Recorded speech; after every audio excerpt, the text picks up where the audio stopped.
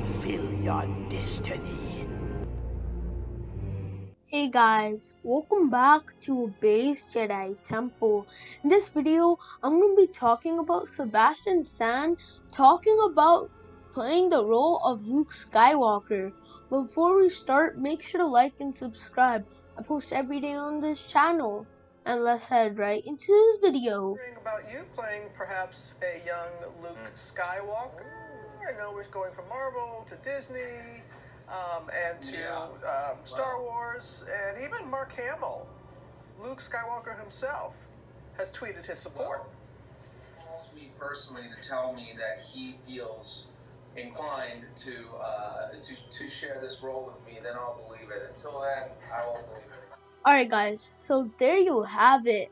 Sebastian said it himself. If Mark Hamill calls him and tells him to play the role of Luke Skywalker, then he will. Otherwise, he won't. And there have been rumors of a Luke Skywalker show in development, as the last time we saw Luke Skywalker was taking Grogu and training him in the ways of the Force at his new Jedi temple. And if the series has a lot of episodes, they can't just deepfake everyone, so they're probably gonna get Sebastian Stan or someone that just looks like him.